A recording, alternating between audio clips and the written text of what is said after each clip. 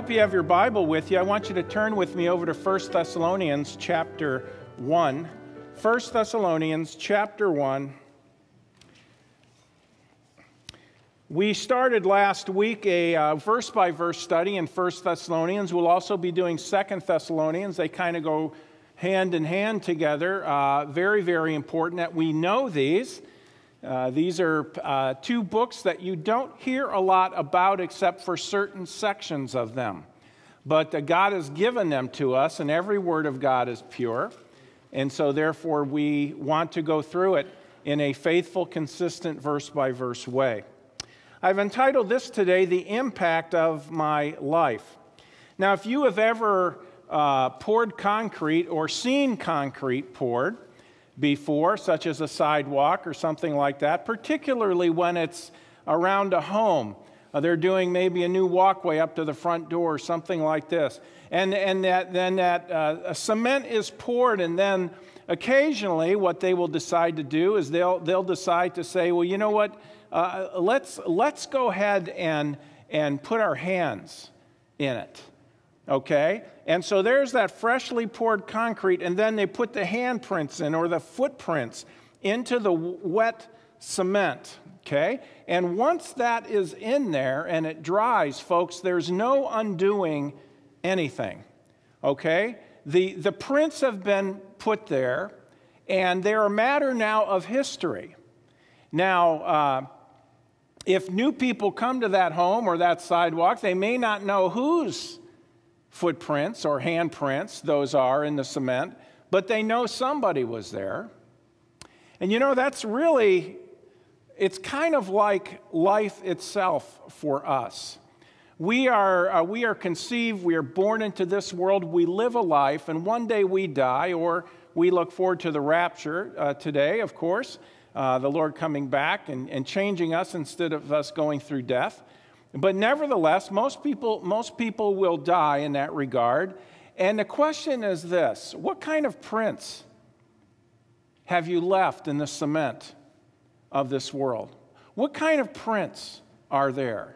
What kind of evidence has there been or is there that you have been here? Have you made a mark of any kind in the world? Many years ago, I thought of this, and I couldn't help but remember it as I was preparing this week. And it's a saying that goes this way: live your life for something that will outlast it. That is really, if you want to come to the end of your life and you want to know, have I lived a worthwhile life? It is live your life for something that will outlast it. Have we lived our lives for that which is eternal? Those values that are eternal values. That is what God wants for us. Now, we see here in 1 Thessalonians, we covered the first half of the chapter last week. Today we're going to cover the last half of chapter 1. But we see here in the text that there was something way bigger than the here and now. Okay? Everybody's getting all pumped up about, the Super Bowl's coming, and you see the people, and we were out running a few errands yesterday, and I was looking at some of the shopping carts that people have. And of course, particularly if they're male, they're loaded with pizzas. Loaded with pizzas. And that kind of food, the junk food, it's kind of like Super Bowl Sunday is the Sunday to where you can pull out all the stops, you can gorge yourself, eat anything you want, and no guilt will be charged to your account, kind of an idea. That's where we are as a society. Why am I telling you that? I just forgot the reason I was telling you that. Anyways, but the point is this. God wants us to be thinking in terms of, when it comes to Him, He wants us to be thinking in terms of, I remember what it was, what's truly valuable. Okay? Now, I'm not against football, sports and so forth. I love baseball. The other sports are fine. But the point, though, is this. Let me ask you a question today. Do you get as excited about Jesus Christ as you do about the Super Bowl? Or about your sports team, whoever that sports team may be? Now, friend, if we don't get excited about the Lord, then there's nothing wrong with him, there's something wrong with us. Because he is the most exciting thing in all this universe. His ways in Christianity and the message and the life that God has for us as believers is the most exciting thing of all. Live your life for something that will outlast it. 1 Thessalonians 1, we're just going to read verses 1 through 4. It says, Paul and Silvanus, also called Silas, and Timotheus, Timothy, unto the church of the Thessalonians, which is in God the Father and in the Lord Jesus Christ, grace be unto you and peace from God our Father and the Lord Jesus Christ. We give thanks to God always for you all, making mention of you in our prayers, remembering without ceasing your work of faith and labor of love and patience of hope in our Lord Jesus Christ in the sight of God and our Father, knowing, brethren beloved, your election of God. Now that verse 4, it's a simple statement simply recognizing or referring to their salvation. All right? Now it is clear in the context of this chapter and in the book that their lives backed up the message they believed. Okay? In other words, they said they believed something, and then their lives were showing the reality of that. Now, don't confuse this with simply living a life of good works, okay? This was the proper fruit that should come from a believer's life, somebody who has trusted Christ as Savior. Good works won't get you to heaven, but God wants us, once we've trusted Christ as Savior, to live a life that is dedicated to Jesus Christ, okay? The Thessalonian believers, well, Paul recognized God's working in their lives, and they were following the will of God for their lives, and really they were following the will of God for everybody who puts their faith in Jesus Christ as Savior. It is simply the plan of God for His children. This following the will of God, it wasn't a requirement to getting saved. It wasn't a requirement to staying saved. It wasn't proof, okay, let me put it this way. It wasn't proving that they were saved, because how do you really prove that? But yet at the same time, what we can do is we can manifest and agree with God's ways and then follow the plan of God for our lives. Now, Paul recognized it, and in their lives, they had made a mark, handprints in the cement. They had already, even though they were young Christians, they had made a mark for the cause of Christ, okay? Understand again, salvation is not by the way you live your life. I know, maybe you're here today and you have this preconceived idea that, well, okay, I'm going to go to church. That certainly is not going to hurt my chances as far as getting to heaven. Well, it's not going to hurt your chances, but it's not going to help your chances, friend, because we're not saved by good works. Now, I wish everybody came to church every Sunday, okay? I wish every believer in St. Cloud, Minnesota came to our church every Sunday. But there are believers out there who are what I call Christians at large.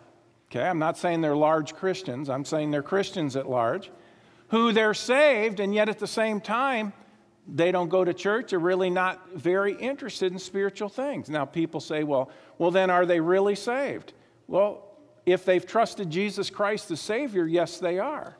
Should they be manifesting the eternal life in them by the way they live? Yes, they should. But you see, the two are separate. Let me show you this. Hold your place here and turn with me to Ephesians chapter 2. Ephesians chapter 2, a few pages to your left. Going backwards, it would be Colossians, then Philippians, and then Ephesians chapter 2. And it tells us how we are saved, how we are saved from hell to heaven. Ephesians chapter 2, verses 8 and 9, it says, "For by grace are you saved, through faith, and that not of yourselves. It is the gift of God." Verse 9 says, "Not of works, lest any man should boast." You notice how we're saved? We're saved by God's grace. What is that? That's God's unmerited kindness and favor towards us. It's not something we deserve. It's not something we can earn. It's not something we qualify for by our good works. We are saved by God's grace through faith. Faith in what? In Jesus Christ, that he died for our sins and paid for them on the cross and rose from the grave 3 days later. And when you put your faith in him, that he did that for you, he saves you, he delivers you once and for all by his grace. You notice it's not of our works. It says in that, not of yourselves. And then it says it is the gift of God. Oh, friend, listen. Going to heaven is a gift. Do you see that in the verse? It's a gift. It's not something you can earn. It's not something you can deserve. Gifts are free. Free. You know what free means? It means free. It doesn't mean if you buy one, you get another one for free, which is not getting anything for free. It's getting two for 50% off. Do we get that? Free means it's offered to you, you merely receive it. If you say, well, what's the catch? The giver says, there is no catch. It's free. You mean it's really a gift? Yes, it is. What is really a gift in our context here, what we're talking about? Eternal life in heaven is a gift. It is free. Why is it free? Shouldn't somebody pay for it? Yes. Jesus paid for it. A price had to be paid to purchase our salvation. The good news is Jesus did that for you and me. Okay, if I could illustrate, if this hand were to represent you and me and my wallet here represents our sin, we're all sinners. The Bible tells us, though God loves us, God hates our sin, but he loves us. See, sin separates us from him. You can't go to heaven with even one sin. Do we get that? Not even one. Well, who's disqualified then? Everybody. Everybody's in the same boat. And the Bible says if you die with your sin, you spend forever separated from God in a real hell. Okay? God doesn't want that for anybody. And so what he did was he did for us what we could not do for ourselves. You see, most people think, oh, well, I don't want to go there, therefore I'll behave myself. I'll go to church every week. I'll give money. I'll get baptized. I'll do this. I'll do that. I'll reform my life. I'll turn from my sins. I'll be sorry for my sins. And all of that thinking that some way is going to take away the sin. It won't take away the sin. Death is the only payment. Death is the only payment. You're going to either have to die yourself and spend forever separated from God, or accept the death payment God provided for you, which he will accept. And that's what Jesus did, this hand representing him. Sinless, God himself. And when Jesus went to the cross, he took our sin upon himself. He made the payment so we don't have to. He paid the price so we would not have to, and came back from the dead. And the Bible tells us that if you will put your faith in him, if you'll trust in him, he will save you by his grace. It's not of yourselves. It is the gift of God. It's not of works, lest any man should boast. You mean it's a gift? Yes, it's a gift. He's offering that. You know, if my Bible was eternal life, okay, and I said, okay, you can have it. Okay, here's eternal life. You can have it as a gift, bought and paid for through the blood of Christ. Here, you can have it as a gift. You know, that can be offered to you, but it's not yours until you receive it. You have to take it. Did you know you can reject a gift? You can say, no, that's okay. Well, wait a minute. The only way you can spend forever with God is to accept the gift he provides. Through faith in Christ. You trust in Christ, he gives you the gift of eternal life. He'll never lose you. He'll never cast you out. You might say, well, what if I do awful things in my life? Well, what are those awful things called? Sin. How many of my sin did Jesus pay for on the cross? Paid for all of them. So then what sin is going to send me to hell if all my sins are gone? There are no sins to send me to hell. When you trust Christ the Savior, all your sins are forgiven, the Bible says. Now, you know, there's a lot of people who hear that, even so-called Christians, and they'll say, I can't accept that. Well, you better accept that. You better accept that because Jesus is the only way, and it's only through faith. Okay? You can't accept what? That Jesus paid for all your sins? Well, you're calling him a liar. Because when he died on the cross, he said it's finished. Paid in full. Friend, I urge you to trust Christ as Savior. Okay? Now, once you trust Christ, the Bible says you're born again. You now become a child of God. You might say, well, then what's next? Well, you're saved forever no matter what. But does God have a plan for your life? Yes, he does. He has a plan for your life. Okay? And that's found in verse 10. It says, for we are his workmanship, his product, the thing made, created in Christ Jesus unto good works. Well, see right there, it says you have to do good works. Now, wait a minute, it doesn't say you have to do good works. Where does it say in verse 10 you have to do good works?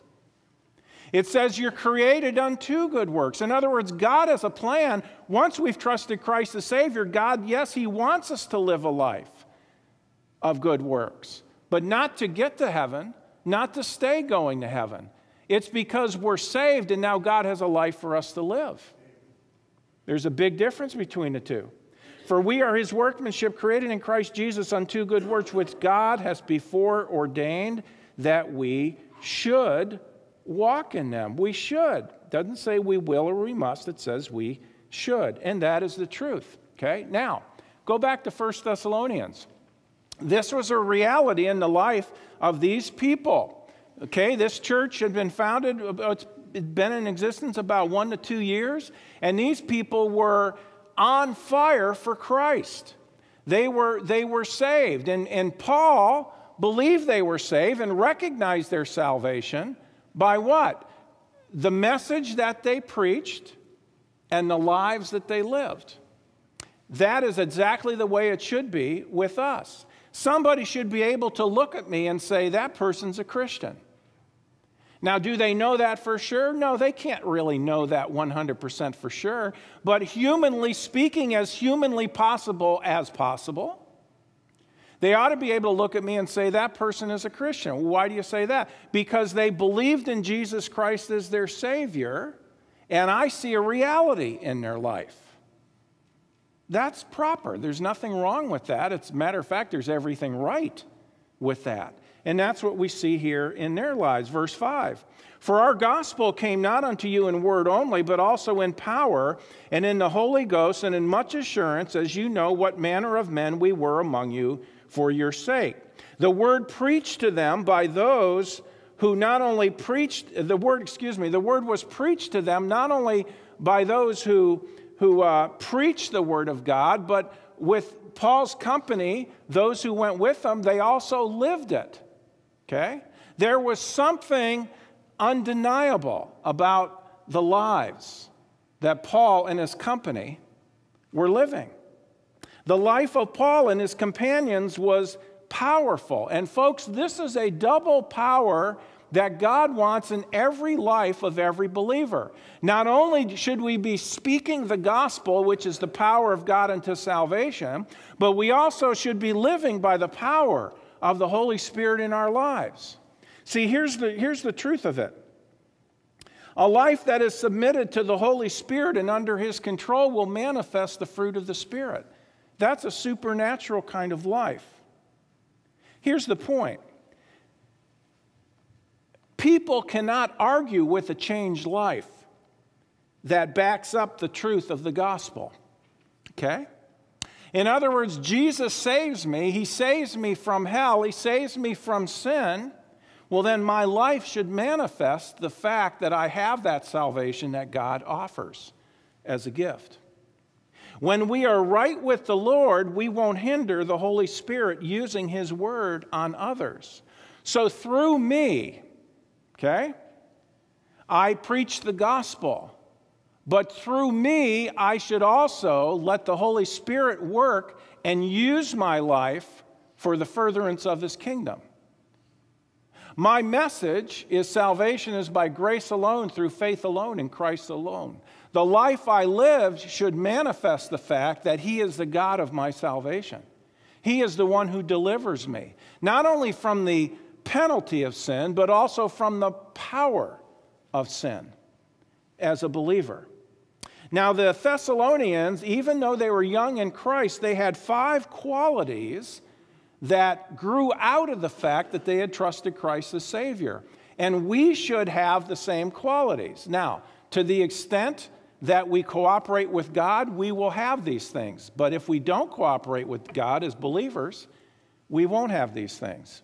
But make no mistake about it, these things are the will of God. Look at 1 Thessalonians 1, verse 6. It says, "And you became followers of us and of the Lord, having received the word in much affliction with joy of the Holy Ghost." Number one, the Thessalonian believers became followers of Paul, his fellow workers, and most importantly, they became followers of the Lord. Now, this is an interesting word because the word follow here literally means imitators.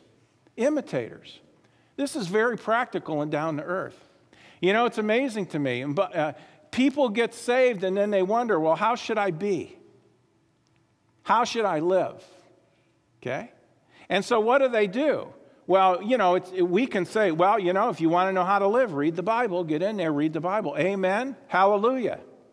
I'm for that. It's great. Yes, you should do that. But you know what, folks? It's one thing to tell somebody to read the Bible, but what they are looking for along with that, because that's going to take an awful long time, you know what they want?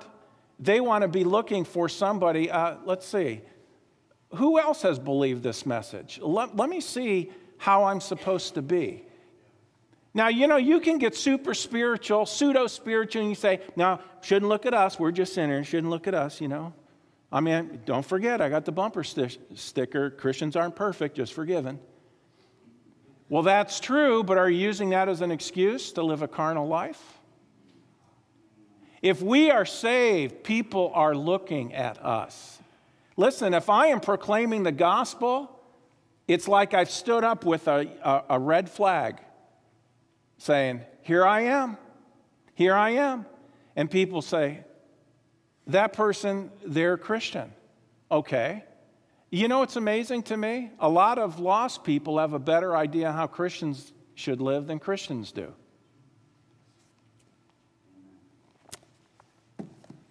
They became followers of Paul, his fellow workers, and most importantly, the Lord. This is so practical and down to earth. They followed Paul and his company, and as they did, they followed the Lord. A true servant of God, as he follows the Lord, he's going to bring those who follow him to the Lord. It's just normal. 1 Corinthians 4:16, Paul says this, "Wherefore I beseech you, be ye followers of me." Now, think about that for a moment. It's in the Bible. It's inspired by God. Okay? See, our tendency is to say, oh, no, don't follow me. Follow the Lord. Well, yes, follow the Lord, but guess what? I'm supposed to be following the Lord with my life. Let me ask you this. Are you going to tell that to your kids? It's not going to make any sense to your children. Don't follow me, follow Jesus. Well, they can't see Jesus, but they can see you. Let's not expect more out of people than is realistic. Okay? That's why, by the way, there are requirements for church leadership. And they have to do with, the first one is a bishop must be blameless. Blameless. That is the overriding quality in the life of church leadership. You know what that means? That means you can't throw anything at that person and have it stick.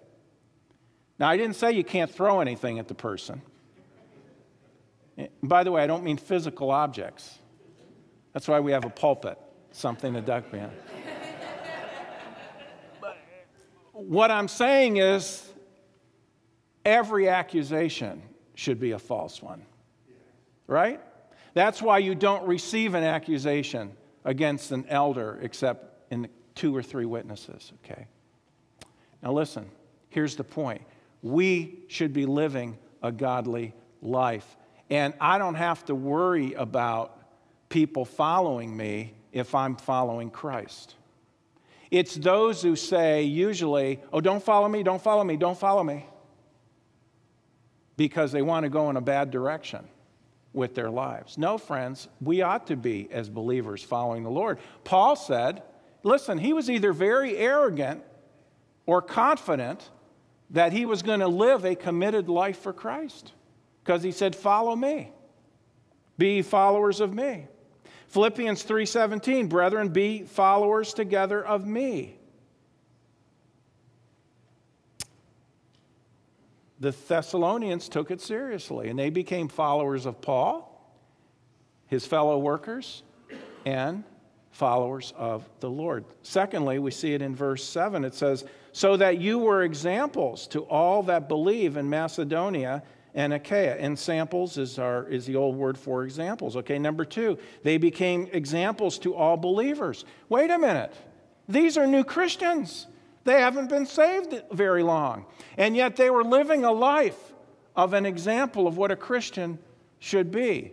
By the way, that blows out of the water any idea that, well, you know, no one should expect anything until I'm, more mature in Christ. Why? Why? When do you expect a candle to give light? When you first light it or once it's halfway gone? No, a candle gives light as soon as you light it. As soon as we're saved, we are giving off light. At least we should be. Okay? They became examples to all believers. As they followed the Lord, they then became active in preaching and teaching. It is always the biblical pattern. It's always the biblical plan. It is God's will. It is God's will for me. Dear friend, if you're saved, it is God's will for you. Okay? We are either part of the solution or we are part of the problem. God wants us all to be part of the solution. That is the beauty, by the way, of the local church.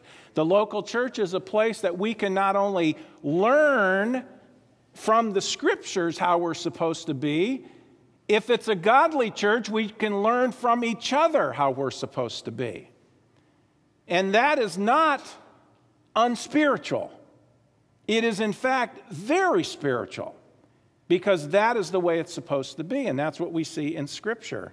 And by the way, if you don't believe that, you need to go back and examine the Word of God. The emphasis on how we are supposed to be examples. 2 Timothy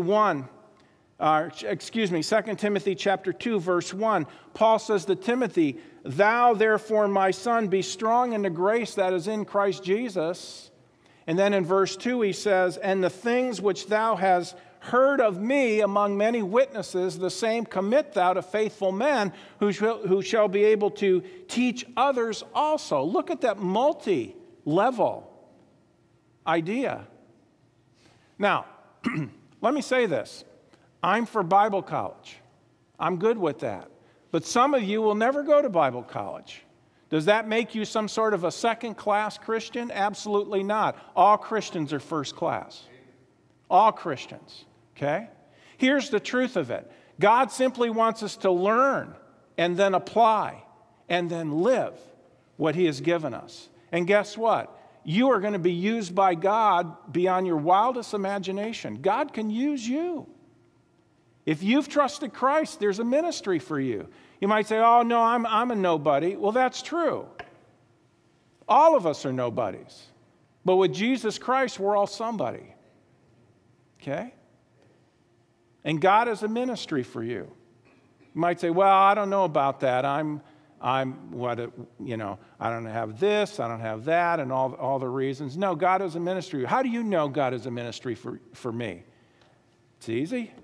You still alive? Well, yeah, God has a ministry for you. He'll take you when He's done. But if He hasn't taken you, you're not done yet. So let your light shine. Let me ask you a question. We all need to ask ourselves this. What would be accomplished for Christ in this world if everyone was like me? Okay? What would be accomplished for Christ in this world if everyone was like me? Be honest about that. Okay? Listen, go ahead and let that one haunt you today. You can quit thinking about it at the end of the day. You can keep thinking about it too, but let's think about what would be accomplished for Christ in this world if everyone was like me. You know, we take the passage in Isaiah and we kind of rewrite it, where it says, "Here am I, Lord, send me." A lot of us will say, "Here am I, Lord, send him." "Here am I, Lord, send her." No. "Here am I, Lord, send me." Me. What would be accomplished for Christ in this world if everyone was like me? Verse 8, 1 Thessalonians 1:8. "For from you sounded out the word of the Lord." Now this verse, we don't have time to just sit here with this verse today and spend 30 minutes on it. But you know what? I wish we did have the time. I want you to notice something here, and I want you to understand the power that is in 1 Thessalonians 1:8. Remember the context. These people have been saved a year and a half, maybe 2 years. That's it. That's it. Hadn't been to Bible college. Hadn't taken special night courses. They haven't been online. "For from you sounded out the word of the Lord, not only in Macedonia and Achaia," these are regions, "but also in every place your faith to Godward is spread abroad." Watch this. This is Paul speaking. "So that we need not to speak anything." What's it saying? It's saying this. These people got saved and they were lit on fire spiritually and they ran with it. And they were faithful, and they were faithful in evangelizing, and they were faithful in encouraging believers, and they were faithful. And Paul's team, you know, he hears about this, and it's like, okay, we've got people that are going out and going and talking to people, and people will say, "Oh, I've already heard that." Where'd you hear that? From Joe Blow from the Thessalonica church. He told me about Jesus. And they go someplace else, maybe at work, and they'd be working and say, "Well, let me tell you about Jesus Christ." "Oh, I know about Jesus Christ." "How do you know about Jesus Christ?" "Well, somebody talked to me about it." "Who was it?" "Well, Joe Schlabotnik." Or "Who's he from?" "Oh, he goes to that church in Thessalonica." Do you get the picture? Everywhere they went, people had already heard. Like, well, boy, these are super Christians. No. They're simple sinners saved by grace who are submitted to the Lord in their lives. They hadn't been saved long, folks. They hadn't been saved long. But what could be accomplished? See, it's not a matter of skill. It's a matter of availability. It really is. They became, number 3, they became faithful witnesses for Christ. They were so faithful that they were incredibly thorough. And by the way, you know what that also points to, even though it's not one of the major teachings of that text, but it's in there if you look at it. This must point to the fact that they believe anybody can be saved. Why? Because they witness to everybody. Verse 9. "For they themselves show of us what manner of entering in we had unto you, how that you turned to God from idols to serve the living and the true God." Number 4, they turned from their false gods to serve the one true God in verse 9. Okay? Now let me say this. People say, "Well, see that? What they had to do to be saved?" No. Wait a minute. Verse 9 does not say what they had to do to be saved. Verse 9 says what happened in their lives once they trusted Christ as Savior and they started growing. There's a big difference between the two. Verse 9 doesn't talk about how they got saved. Verse 9 talks about once they started following the Lord, what happened. In other words, what constituted them following the Lord. And it's very proper today. See, many times in early New Testament times, idols and false gods were statues of one kind or another. Today, while that's still possible, our idols are different things, such as celebrities, okay? Movie stars, money, fame, material possessions, desires of the flesh.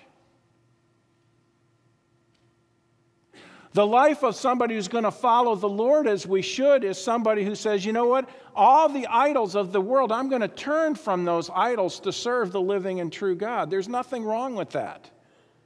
Because the idols of this world are going in one direction and the Lord is going in another direction. You're not going to follow him unless you turn to him from those idols. This is not a matter of salvation. This is a matter of the Christian life.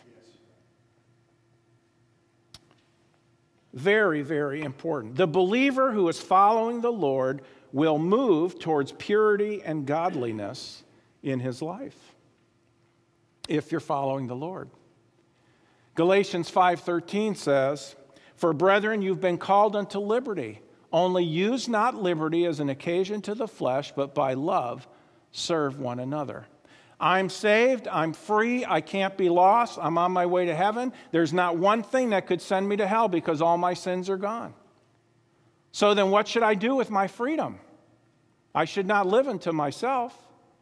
I should use my liberty not as a base of operations for my flesh, which, by the way, that's what the word occasion means, a base of operations. It's a military term. For brethren, you've been called unto liberty, only use not liberty as an opportunity for the flesh, but by love serve. Or not an opportunity, an occasion to the flesh, but by love serve one another. I should use my liberty to serve other people. And as I do that, the things of this world, I leave them behind. And I'm looking unto Jesus, the author and finisher of my faith. It's the way I ought to live as a Christian. And we see the last one in verse 10. It says, "And to wait for his Son from heaven, whom he raised from the dead, even Jesus, which delivered us from the wrath to come." Number 5, they lived for Christ while looking for him to come back. Now you notice the 5 qualities here, and I'll say more about the last one in just a moment. Number 1, they became followers of Paul, his fellow workers, and most importantly, the Lord. Once they were saved, this is the direction they went. Secondly, they became examples to all believers. We need to be examples to all believers. Third, they became faithful witnesses for Christ, so thorough that no one needed to say anything to anybody because the Thessalonians had already covered it. Number 4, they turned from their false gods to serve the one true God in verse 9. And number 5, they lived for Christ while looking for him to come back in verse 10. You notice what it says, "and to wait for his Son from heaven." That's present tense. Paul didn't say, "and you waited for a while for Jesus to come back, but you quit looking." No, to wait, to eagerly look with expectation is the idea. This points clearly to the fact that the rapture should be seen as an imminent, in an imminent event, which means a pre-tribulational rapture. Okay? Remember, if something has to happen before the rapture, such as certain events during the tribulation period, which is yet future, then the rapture is not imminent. You'd be able to say, well, okay, the rapture's coming. The rapture's coming. Well, when is the rapture going to take place? Well, after the Antichrist claims himself to be God and to be worshipped of God. Well, then the rapture's not imminent. What am I looking for? I wouldn't be looking for the rapture. I'd be looking for the Antichrist. Then I'd think, okay, the rapture's really close now. But that wasn't the message that was preached. The message that was preached was this: you need to be eagerly anticipating Jesus. If that's so, it's imminent. If that's so, it's pre-tribulational, because they knew the tribulation hadn't begun yet. This points clearly to a pre-trib rapture, all right? Let me show you another verse on this. Turn with me to Titus chapter 2. You're in Thessalonians. Go to Titus chapter 2. See, grace teaches us to look for Christ to come back. Did you know that? If you are going to let grace teach you, for the grace of God that brings salvation has appeared to all men, teaching us that denying ungodliness and worldly lusts, we should live soberly, righteously, and godly in this present world, looking, there it is again, looking for the blessed hope, verse 13, looking for the blessed hope and the glorious appearing of the great God and our Savior, Jesus Christ. He's coming. He's coming. Now let me ask you one more time today. What would be accomplished for Christ in this world if everyone was like me, was like you? We ought to be able to say, well, something's going to get done. I'm not perfect, but by the grace of God, I'm going to serve the Lord and bring other people to Christ. By the grace of God, I'm going to have an impact on people's lives. By the grace of God, God's going to change my life, and people are going to see the difference.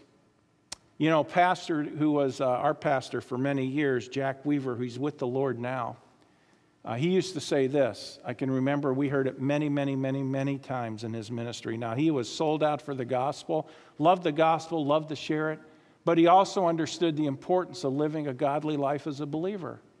And he said many times, he says, there ought to be a visible difference of the invisible difference. Okay? There ought to be a visible difference of the invisible difference.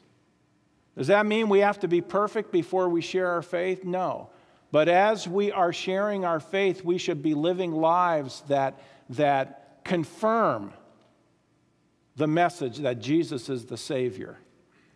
Okay? People should see reality in our lives. To put it another way, our walk and our talk should be in harmony. Our walk and our talk, the way we live and the message we believe, should be in harmony. Okay? If I am not living for Christ with the way I live my life, if my walk is not godly, then when I open my mouth with the talk, yes, there's power in the gospel, I get that. But you know what, folks? Many people won't listen because they'll say, well, he's just a fanatic. He's a nut. This is all he talks about. Look at his life. I don't see anything in his life. What does he have that I want? Because they don't see anything. But you know what? If all I have is a walk, oh, I live a godly testimony, I have a good life, I don't do this, I don't do that, I have good works, I'm a moral person and all that, but I never open my mouth with the gospel, what good is that? How are they going to get saved? Let me say this, no one will ever get saved by watching you. Faith comes by hearing, hearing by the word of God. But plenty of people can get turned off to the believer, okay, who is not living a godly life. We need to have both, the walk and the talk. They ought to be in harmony. Today, if you've never trusted in Jesus Christ as your Savior, okay, this truth of Christianity, okay? How are you saved? You're saved by believing, by putting your trust in Jesus Christ, that He died on the cross and paid for your sins. When you trust in Him as your Savior, He gives you eternal life. It's a gift. You can have that today, okay? This issue about living a godly life, that doesn't get you to heaven. That brings God's blessings into your life after you're saved, but that won't get you to heaven. The only thing that gets you to heaven is what Christ did on the cross. Trust in Him today. Would you do that? Let's all bow in prayer. As we close today with every head bowed and every eye closed, if you've never trusted Jesus Christ as your Savior, would you trust in Him today as your Savior, right where you sit? Between you and God, you can get it settled. It's a gift. You're not making promises. Please don't confuse anything I've said today. Salvation, going to heaven's a gift. It's free. Please, would you trust in Jesus Christ right now as your Savior? He paid for your sins. He offers you eternal life. You can have it. You can walk out of here knowing you're going to heaven. if you'll simply trust Christ. Get that settled between you and God right now. There's no formula prayers or anything like that. You can talk to the Lord. He knows your thoughts. Lord, I know I'm a sinner. I understand today I can't save myself. I believe Jesus died for me. I'm trusting in Jesus Christ today to give me that gift of eternal life. I want the gift. Friend, He'll give it to you. No strings attached. No strings. If we never see you again, you can still go to heaven, and we'll see you there. But please put your trust in Christ. Would you do that right now? Would you trust in Him?